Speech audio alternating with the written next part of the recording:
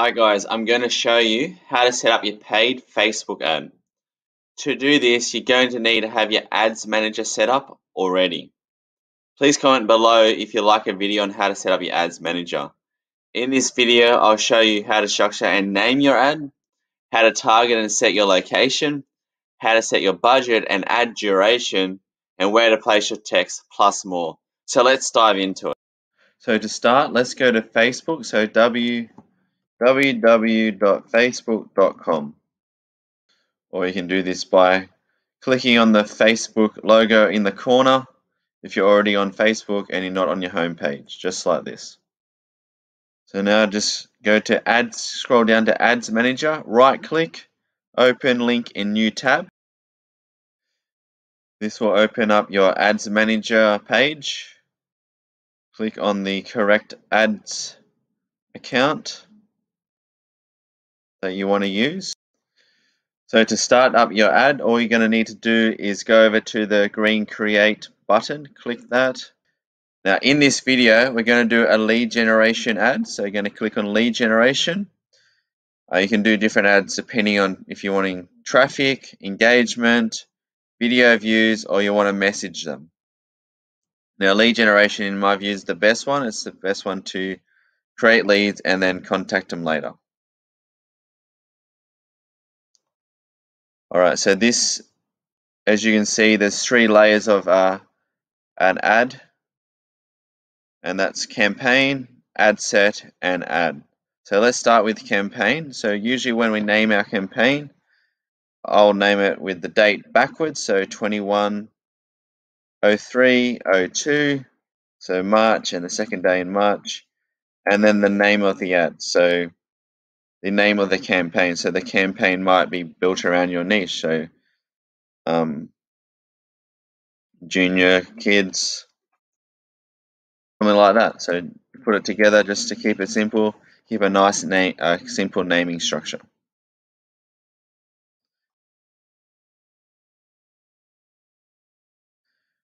Now the best way that I find here is you might have sometimes your campaign budget optimization on, and you can set your budget for the whole campaign. But the best way that I find is to turn this off, because your budget will now be set in the ad set. So let's click over to next. Now the ad set can depend on a few variables, but to keep it simple here, I'm just going to show you different locations in case you have a few different clubs or locations that you coach from. And so what we're going to do here is we're going to call it location 1, and in there we're going to go plus how far you want your ad to reach outside of your actual location. Maybe it could be 10 kilometers. Right, and the lead method you want to connect with people will be instant forms. This is the best way to get people to follow up and use their contact details. If you click call, then it takes a little bit longer and you have to rely on people to call you. Now make sure that you have the right Facebook page here. A lot of people can be connected to multiple Facebook pages. We want to run out of the tennis one here.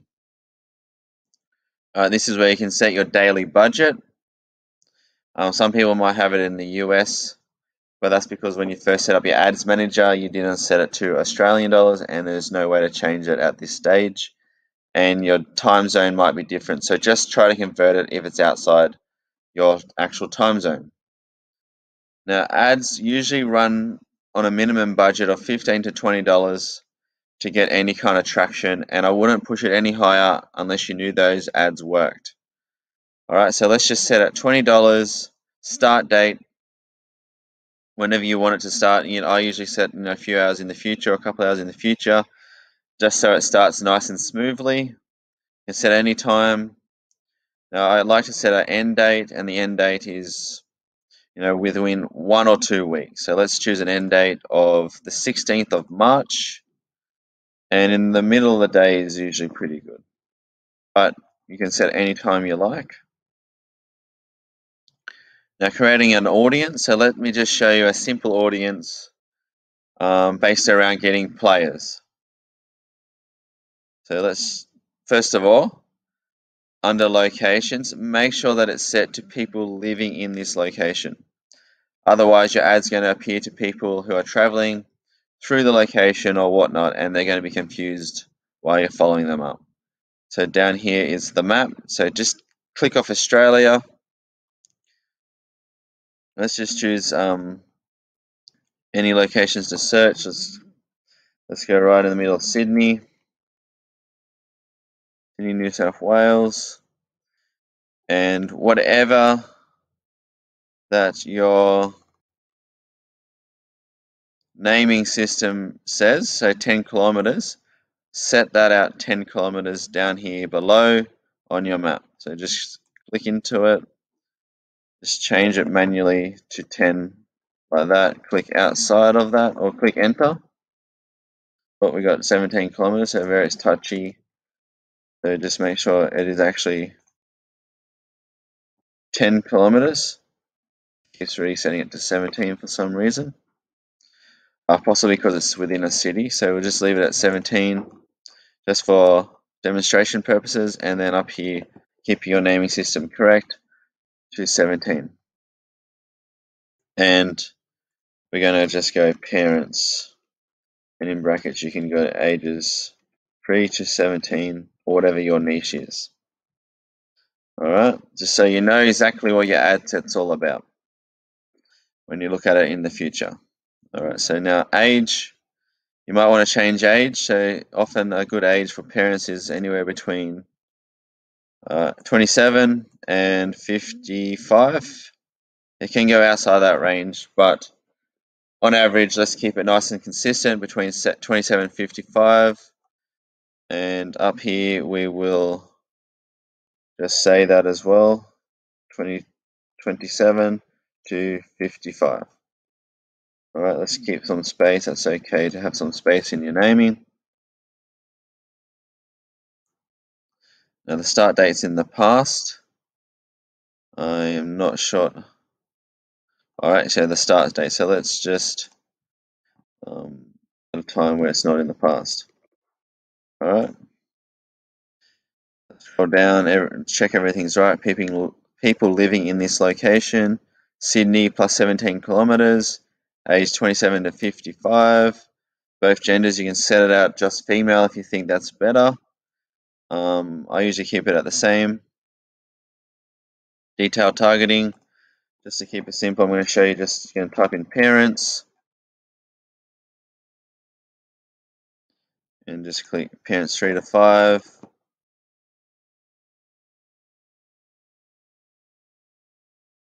Parents 6 to 8. Parents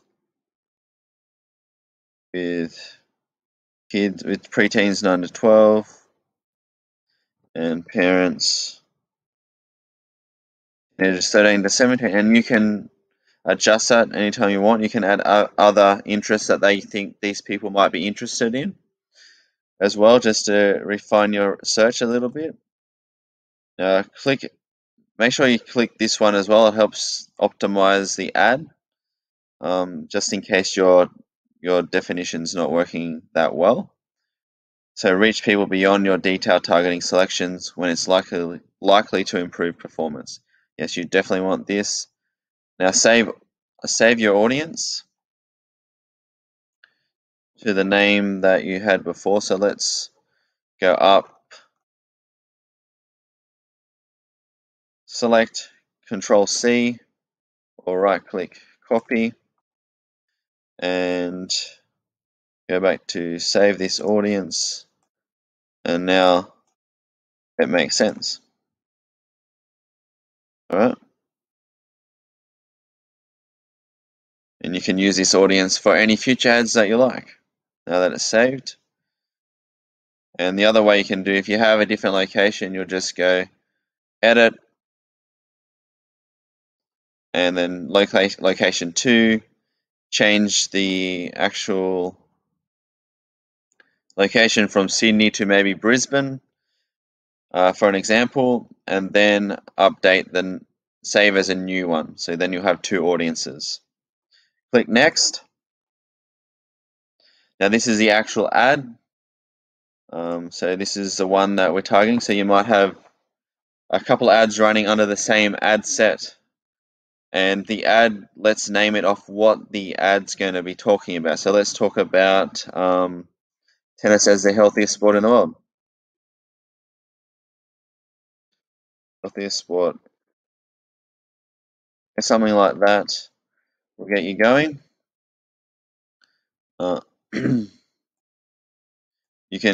You might have an Instagram page selected to it, and you can also run the ad through Instagram. And you might need to either select one or connect an account. Now with your ads, you can choose either. I usually cross there and I go add media, image or video. And let's just choose image for now as an example. And you can upload one, which is on your desktop or anywhere in your computer. Got account images, which is images that you've already used within your account or previous ads. You got business images in your business, Instagram images, page images on your Facebook page, business page, or you can even use stock images that Facebook has. Now with an image, it doesn't have to show exactly what you're trying to sell people in. It's just got to create the attention, and it's got to have some kind of connection into your ad copy, which is the text part of your ad. Now that's where we now create the primary text here, ad copy. So in our ad copy, we want a hook, want story that solves a problem, and a call to action. Now that's just a really quick, brief rundown on how to put your primary text together. I will make further videos on how to do this with a bit more detail in the future. Please comment below if you'll like a video like that. Now you can write a headline, a quick description, you can display a website, a call to action. This is one's important. Make sure you talk about your call to action within your ad. So please click sign up now if you want to get started straight away. The one I like to use is learn more.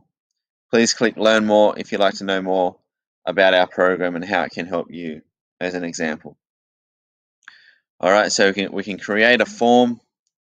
Let me use the form that I've already set up, and let's duplicate just so we can edit, otherwise I can't show you. So we got the form name, why is it used, form type. More volume is important, it's better than high intent for most circumstances, so just leave it at that initially. Intro, use the image from your ad. Whatever ad you use, you can use a similar image. Don't worry about having a greeting. Questions, just keep it simple. Just a quick description why you're going to use information. So we will use your information to let you know about upcoming courses and events, just so they know what they're signing up for. Just keep it simple, full name, phone number, and email. Any more fields or questions, then you're going to get a lower lead conversion. Because the more effort it takes, the more likely you don't want to put all your details down, unless you're really keen. So now privacy, you're going to have a privacy policy. I can show you more about this later. So basically just create a privacy policy, link it onto your website somewhere, even if no one else sees it, and just upload the link here. You can have a link text as well. And to complete, just say thanks, you're all set as your headline.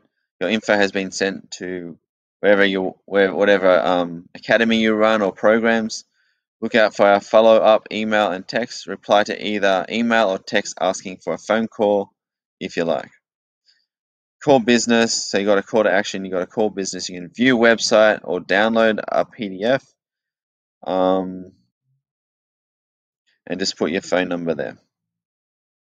All right, so I usually click publish, but because this form is already created, I'm just going to close it. Now you can have other things like pixels, which I can also show you on another video, but most of all, usually you're just going to have it off until you have a Facebook pixel set up. And just to run your ad, all you have to do is click publish. All right, and then your ad's going to load into 3 sections, and then it's going to go into your review. And if you've done it all nice and correct and followed the Facebook's policy, it's going to run the ad. All right, and then now that you know how to set up your first Facebook ad, that's the start, and the sky's the limit.